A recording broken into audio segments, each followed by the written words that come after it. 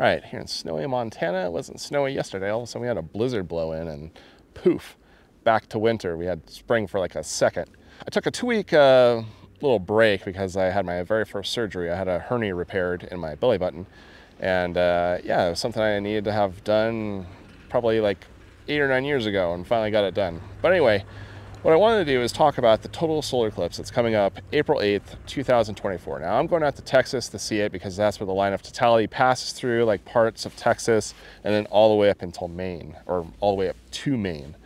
And so if you have the chance to go and see it, I would highly suggest going to check out the total solar eclipse. This will be your last chance to see it for the next 25 to 26 years here in the United States, here in the lower 48. I would strongly suggest going to see the total solar eclipse. It is quite an experience. It's very humbling.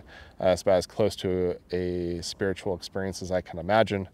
It really kind of puts things into perspective. It's a very, very cool thing to witness and to be a part of. Dustin from Smarter Every Day did a really good video about the total solar eclipse and some of the effects that happened during it. I'll leave a link to that video in the description as well. The last time the total solar eclipse happened, back in 2017, I was hired to work on a car commercial to shoot time-lapse for it. And I was so busy managing 4 different cameras with this car and all this other stuff. I feel like I really didn't get a chance to really enjoy the total solar eclipse. It was so amazing though, just to see it and to photograph it and all this stuff. But I feel like I kind of missed kind of being able to take my time with it. And, you know, it was a job, you know, and I'm hoping that I don't have another job for this next one coming up.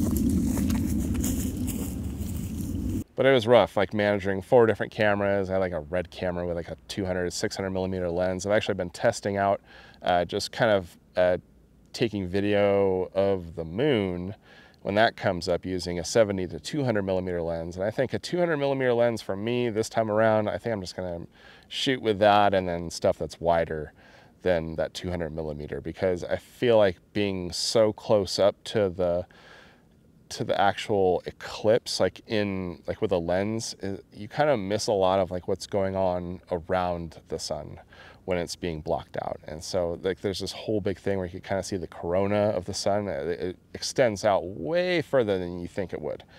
And I feel like when you're zoomed in so far on a camera, you're kind of like gonna miss a lot of that action.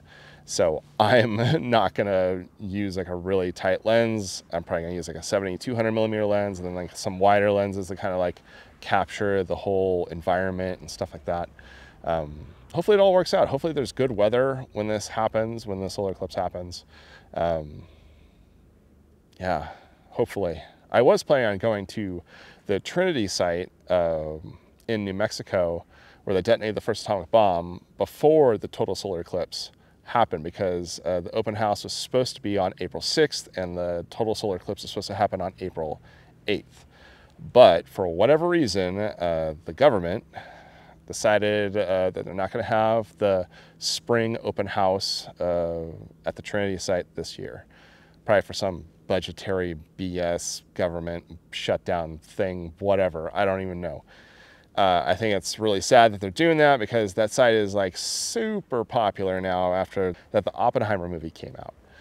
So it just seems like a real shame that they're only going to have one this year. And I mean, who knows, unless they decide to cancel that one too. It just seems kind of strange to cancel the one in the springtime, because personally, from my experience of being in the desert in the springtime, it's a lot better than being there in the fall. That's just my opinion about it. I mean, both times weather can be very unpredictable, but springtime for me at the Trinity site has been very good every time I've been. But as far as videos coming up, I got one about this, that piece of glass I had in the last one from that lens. I actually found one of those lenses on eBay for 200 bucks. And so I'm gonna kind of go over and examine that lens when it's all put together, and like the different radioactive elements, like glass elements, that are, and I already know it has thorium inside of it.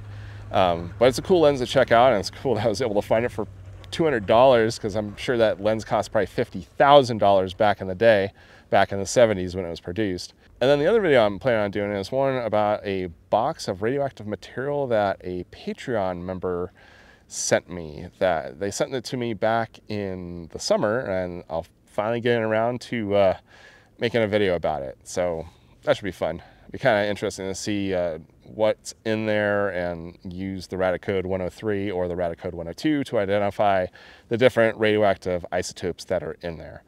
But anyway, hopefully you enjoyed this video, and if you did, leave a like, comment, subscribe, all that good stuff. And if you have any questions about like what settings to use to shoot the total solar eclipse, like on a camera, I will share my settings down in the comments.